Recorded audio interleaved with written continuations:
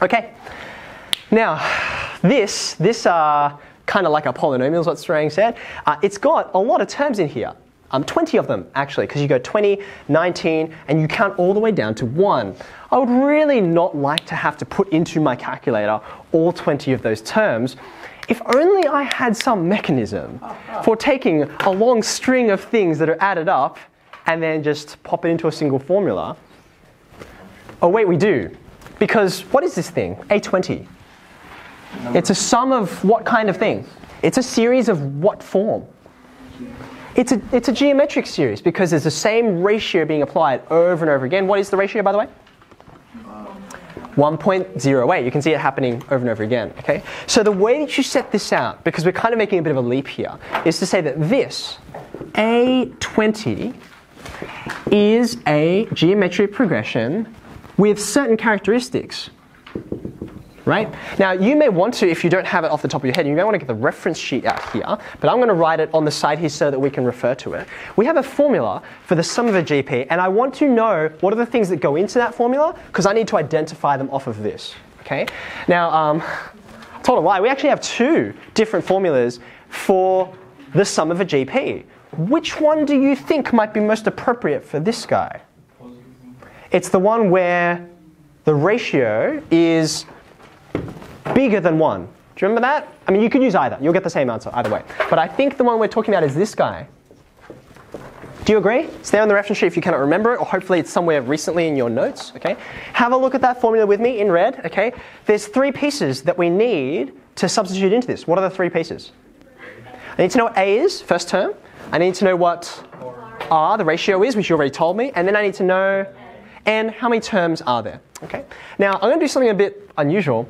I'm going to say A, rather than it being what I physically wrote first, which is this guy, I'm actually going to say it's this guy over here, right? Like I could just write the whole series in reverse order. You'll see in a second why that's so useful to me. I'm going to say it's 10,000 times 1.08. That's the last one that I wrote down. The reason why that's useful to me is now when I write down my common ratio, if I were to go from here forward, what am I doing to get from one term to the next? What am I doing? Am I multiplying by 1.08 to get from here to here? Look really carefully. I'm actually, see how 20 goes down to 19, and then it goes down to 18 and so on? I'm actually, I'm getting less of them. I'm dividing by 1.08. So if I were to start from here and then go forward, I'd have to say this is 1 over 1.08. Oh, gross, fractions, right? I don't want to do that. So the advantage of starting at the end is to now say, well, now I'm just going to multiply, right? If I think about starting down this end and then climbing up, it'll go 1, 2, 3, 4, etc., which is what I want. Yeah. And that's for all questions under superannuation. What you're going to find is, for all superannuation situations, you get this kind of scenario unfolding, right? The very first amount that you put in has the most. So chronologically, this one's going to be the biggest, right? But for my purposes, it's easier for me to think mathematically like this. That's A, that's R. What's N? It's the number of, well, it's the number of terms, which in this case is the number of years. But you've got to be careful, they're not always exactly the same. If, for example, put down your pens for a second, because this is where you have to be very cautious, right? Look back over at the question over here, okay? Suppose I changed the date from 30th of June to 1st of July. Let's just suppose that's what I did, okay? 1 day's difference.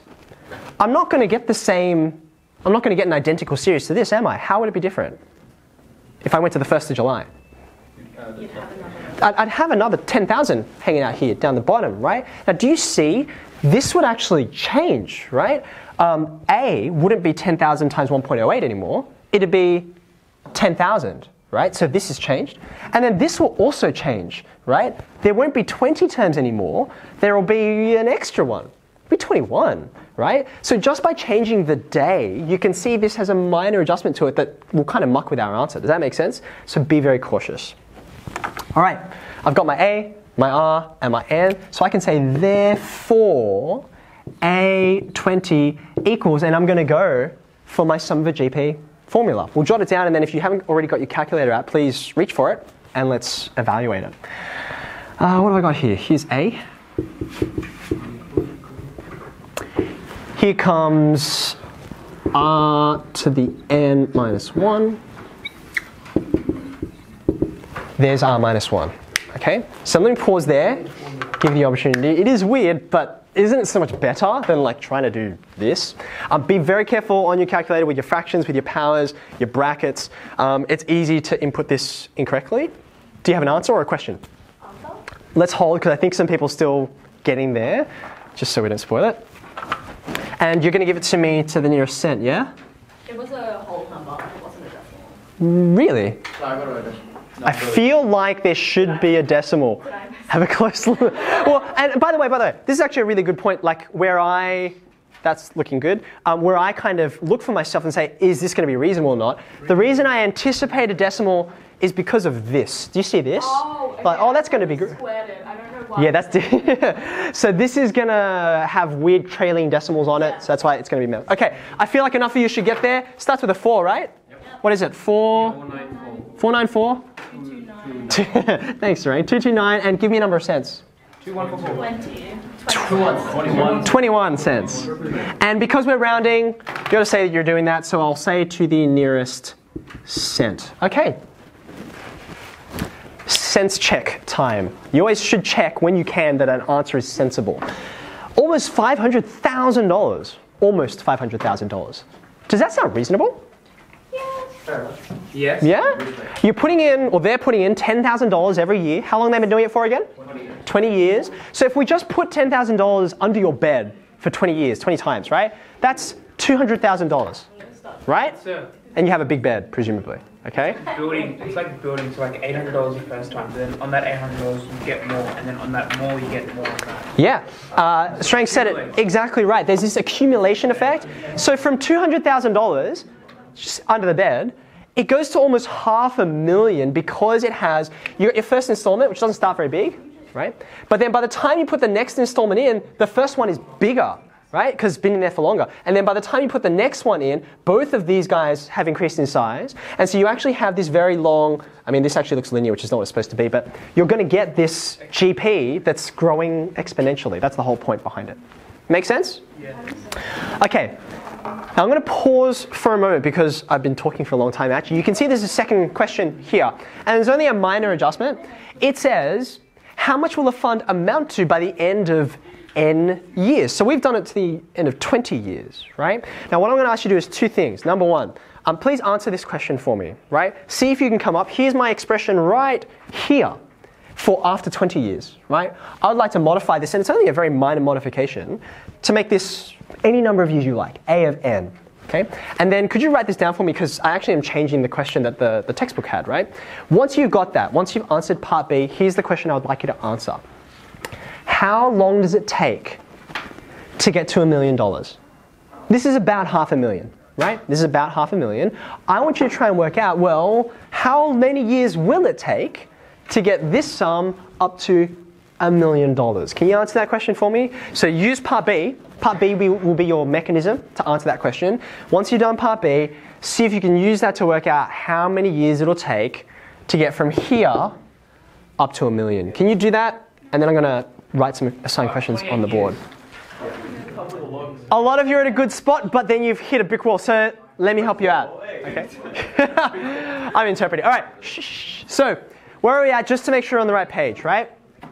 What I've written up here is me taking all of the pattern establishment that we did to get to A20 and then say, wait a second, if I know what A20 is, which is after 20 years, then if I want it after n years, the particular part of it that gets changed, it's not the first term, it's not the ratio, those all remain identical.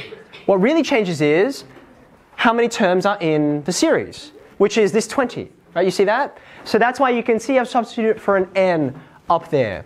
Now all I need to do at this point is just do a bit of tidying up. Like it was gross and messy. I could hand this to my calculator, because just numbers, right? But this I cannot, because that n up there, I've got to deal with the pronumeral. So hopefully you can see just a bit of rearrangement. I wonder if this aligns with what you got in your working. I would highly encourage you to make sure you actually put these, like entrust as little as you can to your calculator, because it's dangerous. You guys know how easy it is to put something wrong in there and then everything else ends up problematic. So here's my A of n, And then I say, well, I don't know. The whole question is, what value of n will get me to $1 million? Okay, so I'm going to try and solve this. Here's A of n. If it equals, did I say 1,000? $1 million, right? I want to get to $1 million. So now this is the thing I need to solve, right? So I want to make n the subject, and now you're realizing I need to call back on knowledge from earlier in the year or even last year, right? If I divide through by this 135,000, okay, what do we get? I think from memory it's like 200, I think, on 27. Something like that, okay? I'm trying to recall me working this out earlier, okay? You get this, and then you say I can add 1 to both sides. That will get me closer to making n the subject, so that should be like so. Okay, because the denominator is 27, so I add 27 to the top. But at this point, you can't get any further by hand. You have to call back the fact that if this is an exponent, right? This is an exponential equation. I need to rephrase it to become a log equation. Very good. Log equations will change the subject to the exponent, the power. Sorry, the index is the subject, right? So it's going to be log, what will be the base? Yeah, the base of this is the base of that. That's how I remember it. So 1.08's down the bottom. This weird looking fraction is up the top, or maybe you have written in decimal. Okay. But this I can't put in my calculator either, because my calculator has 2 bases, 10 and e, neither of which is 1.08. So what do I do here? Change of base. Yeah, I need change of base rule, right? So it doesn't matter which one you do, base 10 or base e. Okay. I do base e because I am lazy and it's easier to write. So I'm going to have ln of something divided by ln of something else. Which one's on the top, which one's on the bottom? Think carefully. The 0.818 goes to the top. Okay, now the way I remember it is the bottom one goes to the bottom, which is actually easier to do. Wait, what? The bottom goes to the bottom. Doesn't. It does. And then the top goes to the top. And this we can throw into our calculators. Okay. Now we're still not out of the woods yet. Okay. You're going to get some number with a lot of decimals after, and I need the decimals this time. It's 27.65. Give me a few more. Okay, cool. I'm happy with that. Okay. Now at this point, all this process, we've been getting like dollar figures out, so we've been rounding, that kind of thing. You know you've got to do some rounding with this, but you have to be really cautious. You're actually kind of lucky. Maybe I should have chosen different numbers here to be able to say, this is, if I just round to the nearest whole number. The nearest whole number is 28, and that is the number of years, because I've got to get all the way to the end to get that interest repayment. Okay. But just put your pens down for a second and look up. Suppose our numbers ended up a little bit different. Suppose at this point here, instead of getting 27.65, right? Suppose I got 27.45. Just suppose, right? Now this number does not round closest to 28. Okay, it rounds closest to 27, rounds down. Okay. However, even under this circumstance, the answer is still 28. Why? What do you think, Soph? You haven't reached $1 million at 27. After 27 years, even though you're actually closer to $1 million at this point, you haven't got there yet. You're at 999,000 whatever, okay? The interest payment hasn't been made, so you're not going to get it until the end of that year has elapsed. So it's really important you think carefully about the situation, not just look at the equations. Okay?